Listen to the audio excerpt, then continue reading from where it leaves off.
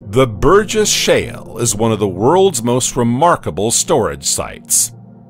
Discovered on August 30th, 1909, by paleontologist Charles Doolittle Walcott, they are located near Mount Burgess, high in the Canadian Rockies, in the heart of Yoho National Park.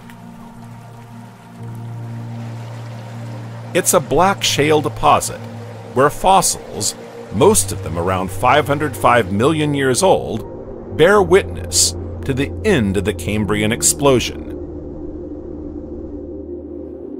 Shale is a type of sedimentary rock composed of clay and silt.